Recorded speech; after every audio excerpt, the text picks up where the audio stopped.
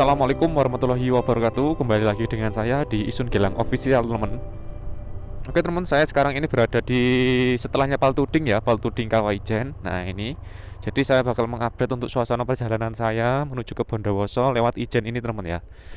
Nah, ini sebelah kiri saya ini ya. Nah, ini yang sebelah kiri. Ini adalah Gunung Ranti, teman ya. Meranti. Yang di sebelahnya Gunung Ijen, teman ya. Nah, kita berhenti dulu. Nah, gitu, teman. Jadi ini adalah Gunung Meranti ya. Yuk teman-teman yang sudah pernah mendaki, seperti apakah rasanya kita mendaki di situ? Nah, silakan berikan komentar teman-teman di video ini ya. Nah, mantap ya. Ini juga suhunya dingin teman ya. Walaupun panas seperti ini suhunya dingin ya. Nah, itu kelihatan Gunung Raungnya sebelah sana. Yang kiri jalan itu ya. Nah, sebelah kiri itu ya. Itu adalah Gunung Raung, teman-teman. Tapi tidak kelihatan sih kalau dari sini ya. Ini suhunya dingin, teman ya. Nah, ini tak berhenti dulu di sini ya. Oke. Hop, nah ini sebelah kiri saya ini jurang, teman-teman. Nah, ini ya, di bawah sini adalah jurang dan di depan saya ini pas ini ya. Nah, yang lurusnya ini, nah ini adalah Gunung Raung ya. Yang sebelahnya ini tidak tahu ini gunung apa. Mungkin teman yang tahu bisa komen-komen saja ya. Oke. Mantap ya. Pemandangan ini keren. Dengan langitnya yang biru sekali, teman ya. Langitnya biru-biru seperti ini. Kita melakukan perjalanan turun ke arah Bondowoso, teman-teman. Ya, silakan dinikmati untuk jalan-jalan ini ya. Jalan-jalan di Gunung Ijen ini, teman. Wah, ini mantep banget ini pemandangan nih, keren. Nah, ini teman. Wah, api Nah, ini teman, tak berhenti dulu ya di sini ya sejenak ya. Mantep Masya Allah, keren banget. Nah, ini teman-teman, jadi pemandangannya kalau dari sini. Mantep di belakang sini ya. Nah, ini adalah Gunung Meranti tadi. Ini Gunung Raung dan di depan saya ini juga ini adalah padang-padang savana ya sebelah sini. Tapi tidak tahu itu aksesnya masuk ke dalam sana lewat mana ya. Nah, gitu teman. Mantap ya, keren banget. Nah, ini seperti ini teman. Mantap ya. Oke. Ini suhunya dingin ya. Walaupun panas seperti ini teman, ini lumayan dingin. Seperti ini teman. Mantap sih ya, pemandangannya keren. Oke, jadi kita bakal melanjutkan perjalanan turun. Ini di belakang ini ada barengannya sih ya. Nah, gitu teman. Seperti ini ya, mantap. Oke, kita lanjut perjalanan. Bismillah.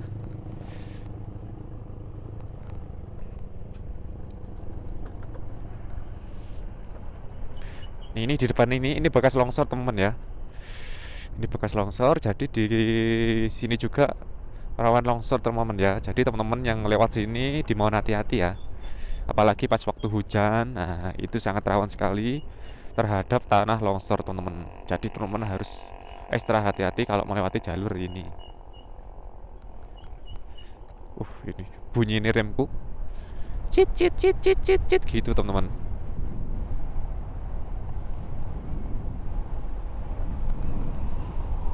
Nah, ini teman ya. Mantap banget pemandangan ini. Lihat sebelah sini ya. Keren.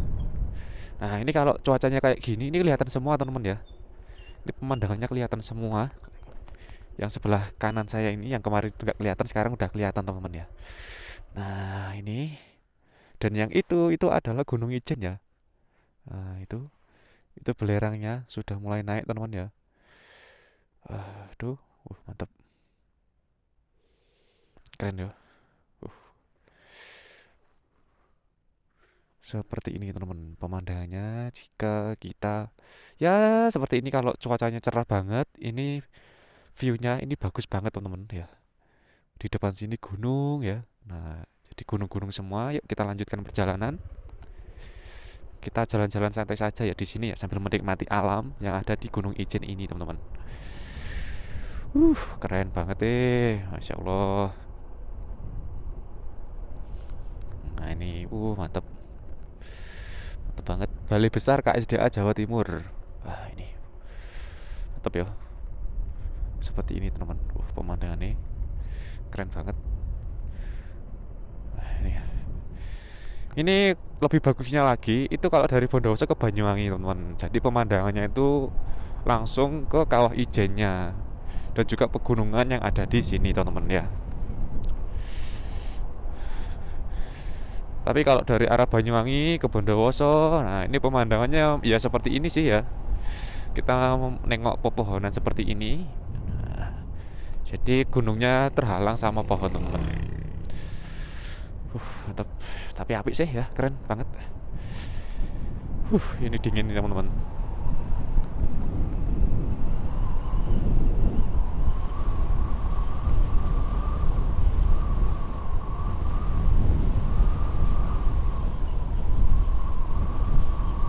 Jadi ini adalah update saya teman-teman ya di sini di TWA Kawah Ijen atau Jalan Banyuwangi ke Bondowoso ya. Jadi jika teman-teman ingin lewat sini ya seperti ini teman untuk suasananya dan view-nya ya. Untuk suhunya ya dingin lah ya. Di pegunungan ya otomatis dingin banget teman-teman.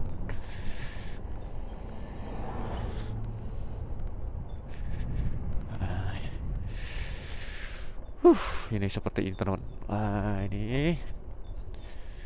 Ini kita sudah berada di bukit yang tadi ya. Nah, ini teman. Jadi bukit yang tadi itu ini adalah ini teman ya. Nah, seperti ini teman. Ya, jadi dua bukit tadi ini ya. Yang di depan saya ini. Jadi nanti di tengah-tengahnya bukit dua ini itu adalah air terjun Kali Pahit teman ya.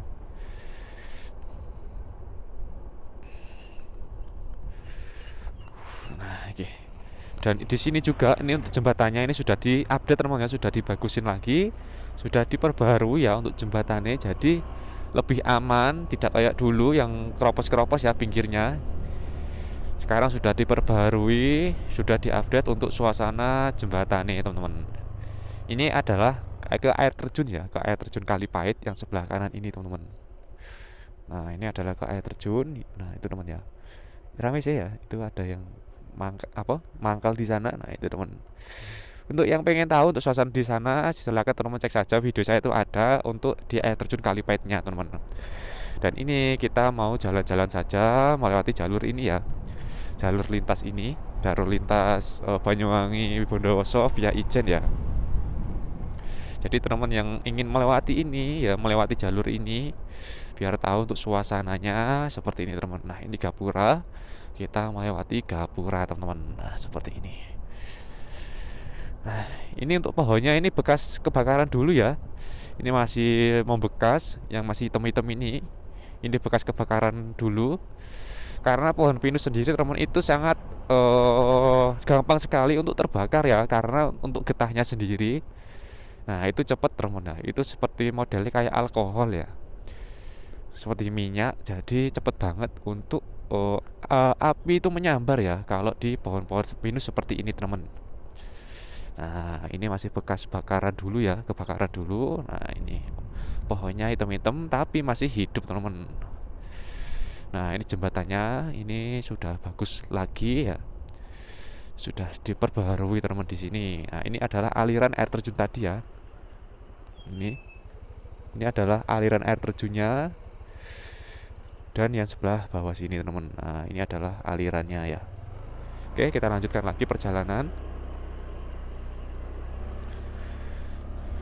Ini juga nanti kita mengarah ke ya, jalan menuju ke Kawah Wurung teman. Jadi di kawasan Ijen sendiri teman itu banyak sekali tempat-tempat wisata ya. Terutama Kawah Ijennya, terus ini juga air terjun Kali Pahit, dan juga ada lagi di bawah nanti teman ya. Itu ada air terjun Belawan juga ada. Tapi masih banyak lagi teman ya untuk air terjunnya yang masih belum teman-teman ketahui. Tapi nanti itu di pinggir jalan biasanya teman itu ada petunjuk jalannya. Kalau ini nanti ke arah sini bakal masuk ke air terjun mana gitu teman, atau tempat wisata mana. Jadi teman-teman yang liburan di sini, nah jangan lupa untuk mampir di wisata-wisata yang ada di daerah sini teman-teman. Ya walaupun sebentar ya, berhenti buat foto-foto dulu ya, buat koleksi-koleksi foto teman-teman. Nah, ini jalannya, dan juga jalannya sendiri teman-teman ini sudah di anu ya, udah beraspal seperti ini. Nah, view-nya seperti ini teman-teman. Wah, keren banget ini. Ini kalau kata teman-teman, ini modelnya kayak itu Mas ya. Mirip kayak di Dieng jalannya. Jadi view-nya ini pegunungan seperti ini teman-teman. Nah, ini jalannya berliku ya. Tapi kalau di Dieng sendiri teman-teman itu untuk jalannya kayaknya cor-coran ya, kayak model beton gitu, nggak aspal seperti ini.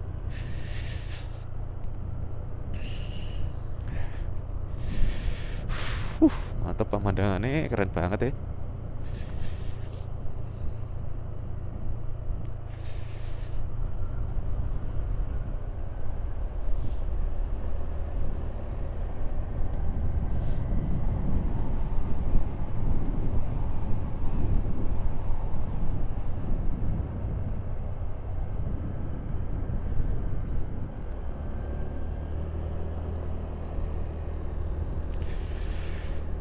Huh.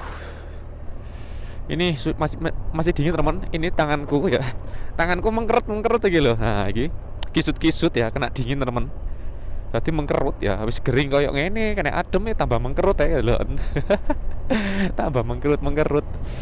Nah ini teman ya, sebelah kanan saya. Nah ini ya pemandangannya seperti ini teman. Nah ini ya, tak berhenti dulu sejenak. Kalau dari sini, nah ini teman ya pemandangannya di belakang saya, Gunung Ijen. Nah itu apanya namanya, belerangnya sudah mulai naik ya, itu ya, kabut-kabutnya itu teman sudah mulai naik seperti itu teman. Nah, jadi kalau dari arah Bondowoso ke Banyuwangi nanti pemandangannya seperti ini teman ya. Itu pemandangannya Gunung Ijen yang yang mengeluarkan anu ya, itu asap-asap itu teman ya, atau belerang ya, atau kabutnya, kabut apa apa ya jenenge ya, mungkin teman yang tahu lah itu ya. Mantap pemandangannya. Waduh. Itu teman ya, keren.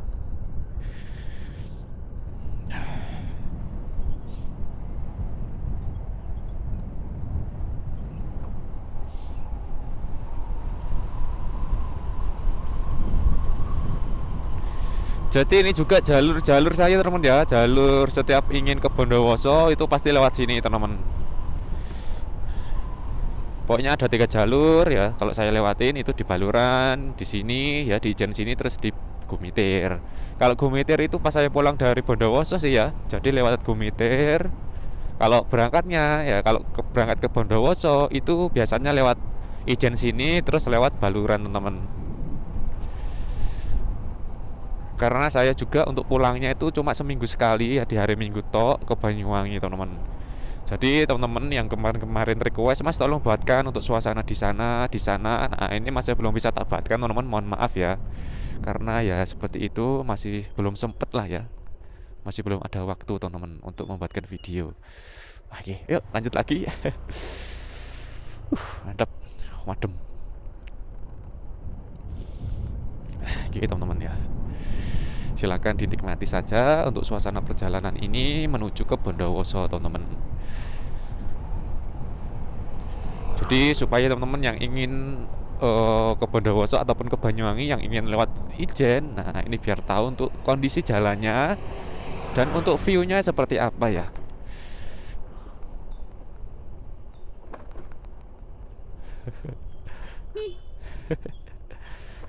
Monggo. Gitu teman. Wah seperti ini ya. Ini Gunung Raungnya ya, sebelah kiri saya teman. Wah ini cuacanya bagus banget ya. Jadi pemandangannya teman ini sangat bagus banget ya.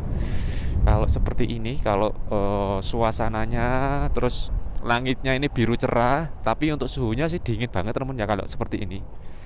Dan juga anginnya itu cukup kencang. Kalau tidak ada mendung ya. Nah ini teman ya. Nah, terus yang di bawahnya sana teman itu adalah kawah wurungnya ya, kawah wurung. Yang di depannya sini, yang di depannya Gunung Raungnya ya. Nah ini keren banget Gunung Raung ini. Puncak sejati Raung. Nah ini sebelah kanan saya ini juga keren banget pegunungan nih.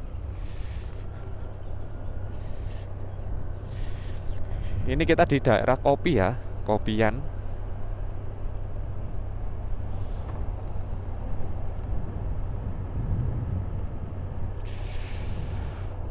Aduh.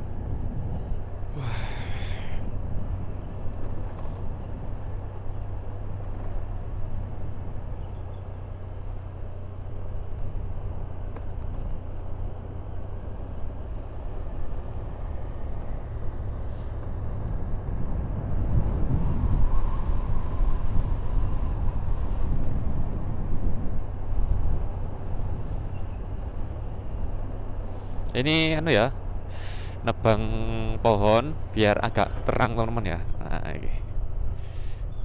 Ini. Monggo Pak. Gitu teman. Jadi penebangan pohon biar ada nanti ditanamin lagi ya. Yang besar-besar ini ditebangi. Nah, gitu teman. Wih.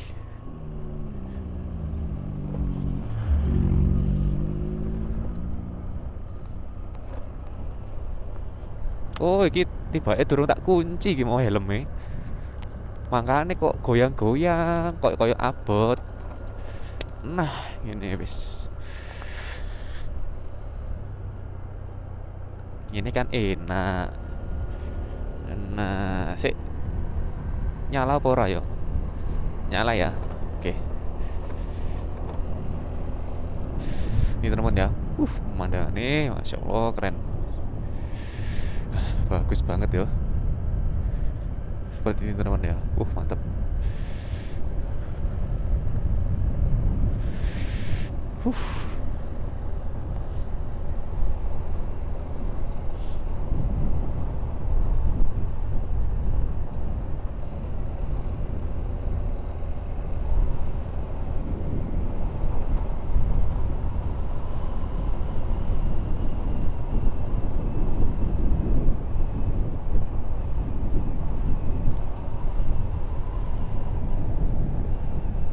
Alhamdulillah.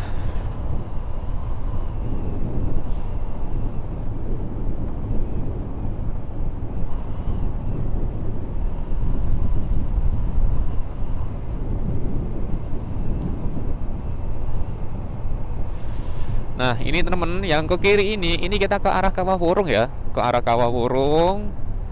Dan nanti juga itu tembusnya bisa ke arah Sempol ya, Sempol Ijen. Nah, ini teman, ini kita ke arah Kawah Wurung ya, ke sana. Mungkin lain waktu bakal coba lewat sana teman ya. Tapi sekarang ini saya bakal lewat sini saja. Untuk video selanjutnya nanti tak lewatkan di daerah Kawah Wurung teman ya. Mau coba lewat sana. Soalnya sudah lama sekali teman saya tidak main ke sana. Soalnya di sana juga sudah mengalami perubahan yang sangat bagus ya. Penambahan fasilitasnya biar untuk pengunjung itu betah lah ya, nyaman lah teman-teman ya. Wah, oke, awas.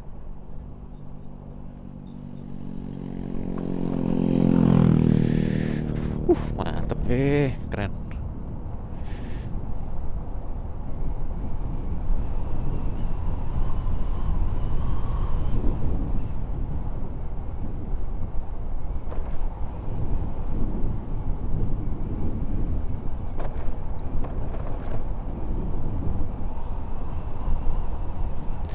Ini Watu Capil ya, afdeling Watu Capil teman-teman. Nah, ini afdeling Watu Capil.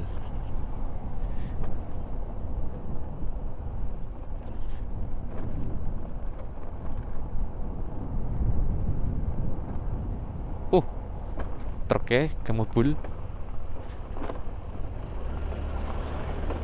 Oke, bismillah. Wah, kita teman tak berhenti dulu di sini. Saya mau nengok pemandangan alam yang sangat indah ini, teman-teman. Tak berhenti di sini dulu ya. Nah, ini. Keren banget Nah, ini teman-teman pemandangannya sangat bagus sekali. Tak coba turun dulu. Ya, ini ya. Nah, gitu teman. Keren banget ya. Nah, ini teman. Jadi itu di atas sana itu adalah Gunung Ijen ya, sebelah sana ya. Nah, ini adalah perkebunan daerah sini. Nah, ini teman, keren banget ya pemandangan ini. Mantap. Suhunya juga dingin. Ya, seperti ini teman. Mantap ya. Oke, kita lanjut lagi. Nah, ini saya juga bawa barang-barang temen ya. Soalnya tadi ngambil barang di Banyuwangi, di kantor Banyuwangi. Sekalian lewat sini juga. Kita motovlogan juga, teman-teman. Ya, saling membagi waktu lah ya. Jadi kita juga membagi waktu kerja utama, terus di YouTube juga. Kalau di YouTube ya seperti ini temen, kalau pas ke arah jalan-jalan yang seperti ini ya tak buatkan juga, biar satu jalan lah ya.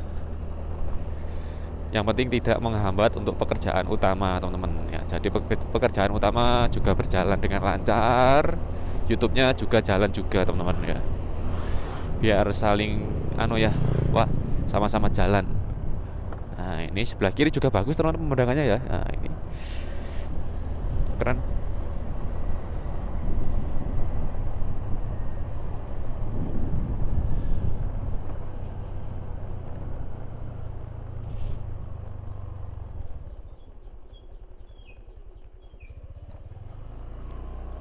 Ini bang kopi ya. Menimbang kopi teman, hasil dari perkebunan kopi di sini. Jadi di sini itu berbagai macam jenis-jenis kopi teman ya. Oke.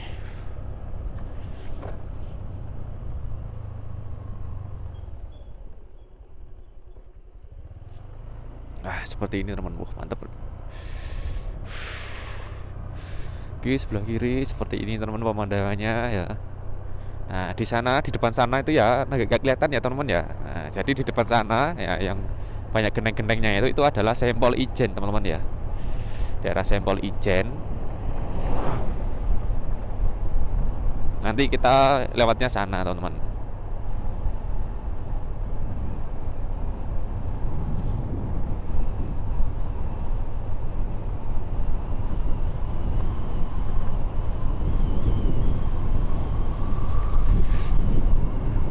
Mantep. Wah, ini keren banget ya.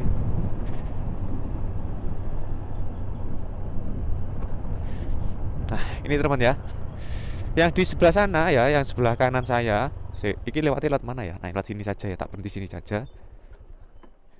Nah, ini teman yang sebelah sana, apa sebelah sana ya? Antara kedua itu ya, itu adalah Taman Galuh teman-teman ya, Taman Galuh Bondowoso. Jadi pemandangannya di sana juga bagus ya kalau ke sana. Nanti lewatnya di daerah Belawan teman-teman. Nah, ini pemandangannya keren banget ya. Masya Allah. Seperti ini teman ya pemandangannya ya. Nah, ini keren banget ya.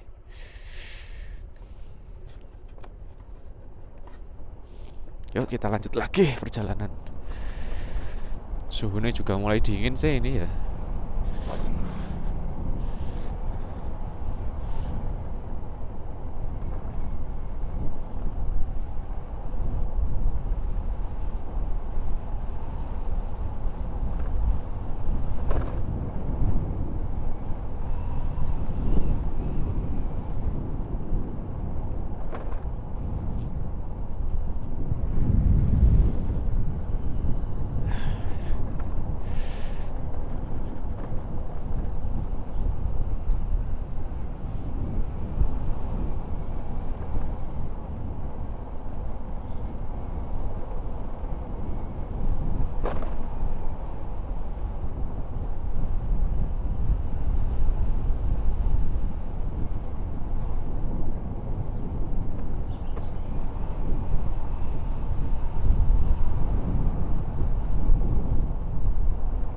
Nah, alhamdulillah.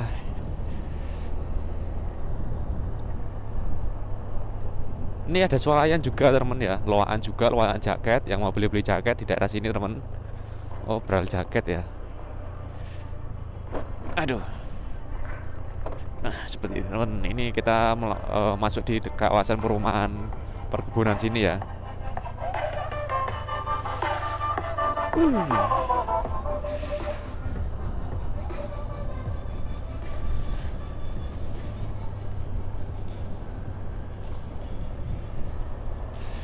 Gentongan Waterfall. Nah, di sana juga, di sini ya, di sekitar desa ini juga ada wisatanya teman-teman, namanya air terjun Gentongan. Tapi saya masih belum pernah masuk ke sana, teman-teman.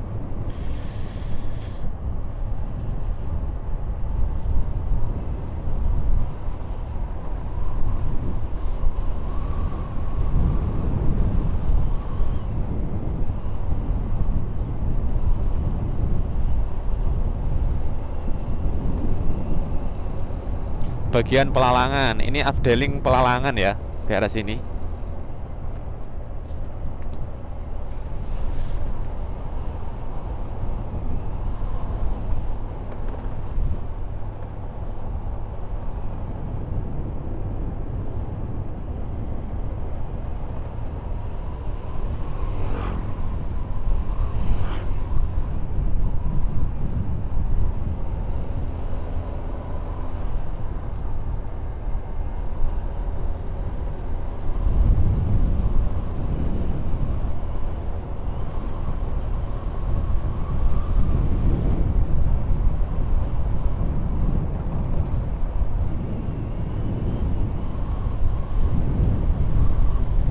Ya Allah.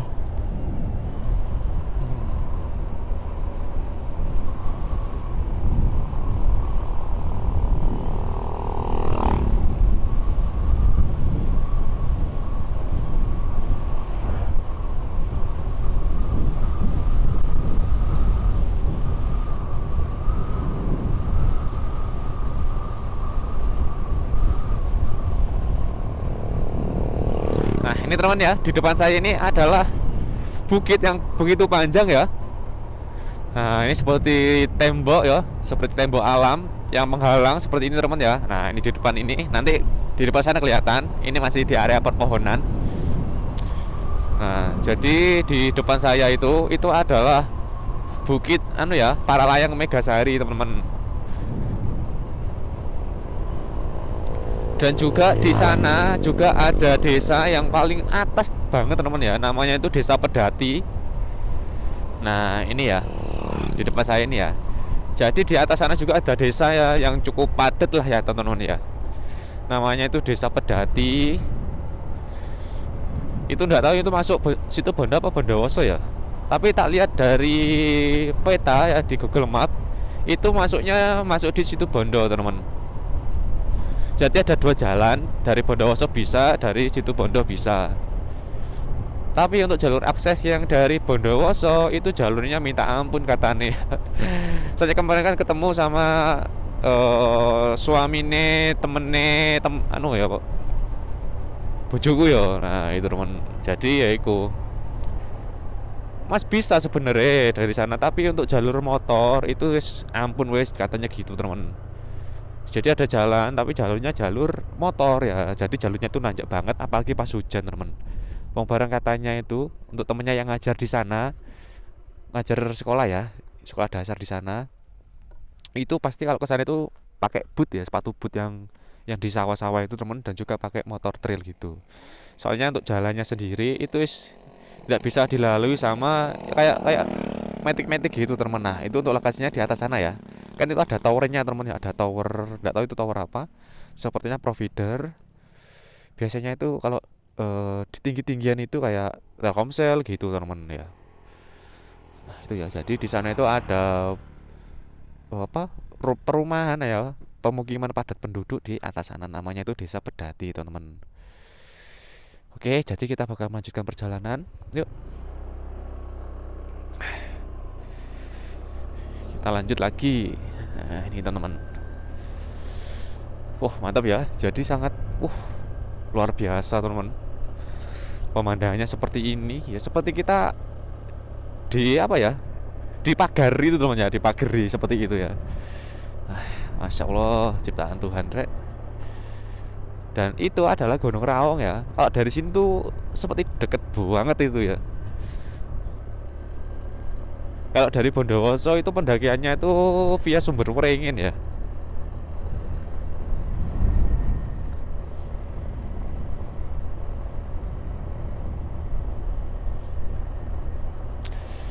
Ini juga banyak pohon-pohon lantoro teman ya.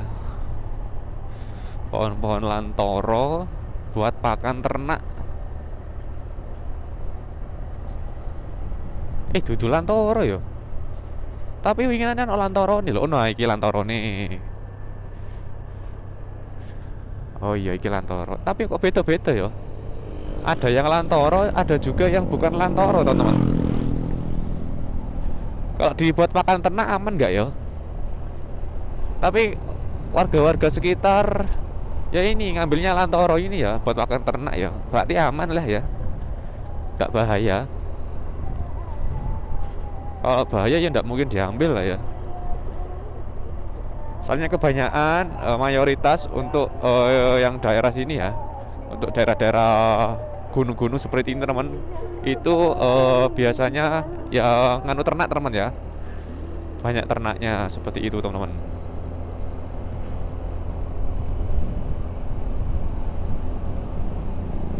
Oh iya, yang amal-amal itu tadi teman, itu kalau yang ke kanan itu nanti kita ke arah Belawan ya.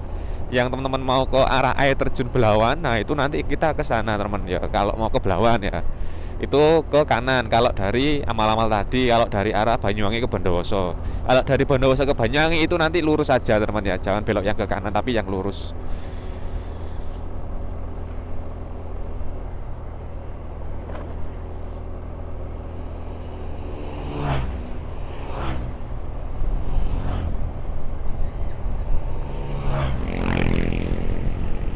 Oh, cah iki.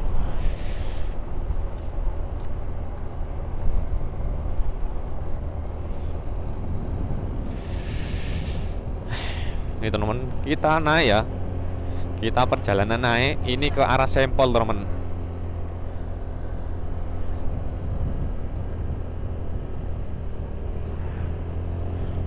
Nah, ini juga ada pemakaman di sini, pemakaman umum warga sekitar.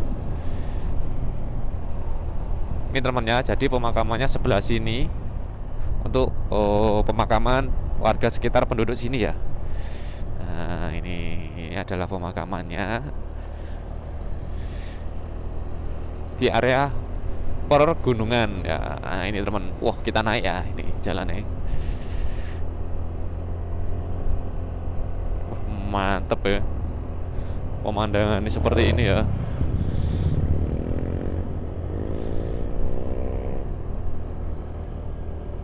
Oke, tak berhenti dulu ya di sini ya. Mau berhenti bentar, mau nge-review lokasi ini teman-teman ya. Biar teman yang mau ke sini tahu juga untuk suasana itu di sini itu seperti apa. Nah, ini baru soalnya teman. Wah, monggo Pak. Tak berhenti dulu sini ya. Nah, ini. Nah, ini teman. Keren banget ini. Nah, ini teman ya, seperti ini teman. Nah, ini. Jadi tak berhenti dulu di sini buat main di sana itu. Nah, itu ya sebelah sana ya. Kita jalan kaki saja ke sana nih. Yuk. Ini ya, bismillah. Soalnya kemarin juga ada yang request, Mas tolong buatkan untuk suasana di sini ya, di daerah Sempol yang baru ini. Nah ini teman, kita coba ke sana ya. Nah, ini ya, bismillah. Ini teman, keren banget rek. Jadi pemandangannya di sana. Nah itu temannya, itu adalah Taman Galuh daerah Bondowoso. Ini naiknya lewat mana ya? Oh dari sini ya. Ini masih belum ya, belum rampung semuanya teman. Masih tahap per pembangunan teman. Kita naik dulu. Sky Cafe. Nah ini teman, ini kalau sore ini mungkin buka ya. Kalau sekarang ini ya panas-panas banget. Hari ini masih belum selesai, masih belum rampung juga. Nah ini teman. Nah ini temannya seperti ini. Suasananya bagus banget. Nah ini ya. Jadi ini nanti kalau foto-foto daerah sini ya. Kalau kafenya sudah buka teman. Nah ini ya seperti ini untuk suasananya di sini. Nah ini ya. Keren banget ya. Seperti ini teman. Kalau dari sini, nah, jadi untuk kampung pedati ya, yang pedatinya tadi itu daerah sana teman ya. Untuk naiknya sih ya lumayan nih koyok. Nanti kita bakal coba saja ya. Kalau dilihat-lihat sih jalannya enak sih. Oke, jadi seperti ini teman. Kalau dari sini dari bawah dan depan saya ini adalah Sempol Ijen, dan di sebelah sana itu adalah Welcome to Belawan ya. Tulisannya, lambangnya seperti ini teman. Keren banget ya. Nah ini yang kemarin request, Mas tolong buatkan ya untuk suasananya. Nah ini terus yang sebelah sini teman, kita bisa melihat kawah ijen ya dari sini ya. Nah ini kita bisa melihat kawah ijen dari sini. Pemandangannya teman, keren banget. Nah ini teman. Nah ini ya. Jadi seperti ini teman-teman. Wah, masya Allah, keren banget. Ya, seperti ini teman. Oh, di belakangnya masih ada proyek lagi teman di belakang sana. Nah ini ya, kita bisa melihat seperti ini. Oke, keren banget ya. Ya, nanti kita bakal kesini lagi kalau untuk pekerjaannya atau pembangunannya sudah rampung semuanya teman-teman ya. Ini masih belum selesai soalnya untuk pembangunan ini. Gitu teman-teman. Mantep ya. Ya dari sini sih tak coba kesini dulu teman. Iya ini kalau sore buka teman. Ini banyak stand-stand ya. Nah ini juga banyak lampu-lampu. Kalau malam buka ini. Nah, gitu teman ya. Seperti ini teman. Keren banget deh. Masya Allah seperti ini ya pemandangannya. Dari bawah rest area Kabare Bang Jatim. Ini di depan ini adalah desanya, Desa Sempol, Kecamatan Ijen ya. Seperti itu teman. Mantap rek. Yuk kita lanjut lagi ke bawah teman. Atau kita akhirin saja di sini ya. Oke wes ya. Jadi teman-teman, jadi untuk suasananya seperti ini ya. Saya akhirin di sini untuk video perjalanan saya dari Banyuwangi menuju ke sini ya. Nah seperti ini teman ya. Nah ini. Jadi terima kasih yang sudah menonton video ini dan jangan lupa buat di subscribe dan di share juga ke teman-teman yang lain biar teman-teman yang lain juga tahu untuk updatean suasana di sini, terutama perjalanan dari Banyuwangi ke Bondowoso via Ijen. Nah, ini teman ya. Oke, terima kasih dan assalamualaikum warahmatullahi wabarakatuh. Dan sebelumnya teman saya mohon maaf jika ada tutur kata atau salah-salah penyebutan lokasi atau nama. Saya mohon maaf teman. Oke, assalamualaikum warahmatullahi wabarakatuh. Sampai ketemu lagi di video saya selanjutnya teman. Keren banget deh. Mantap. Yuk kita lanjut.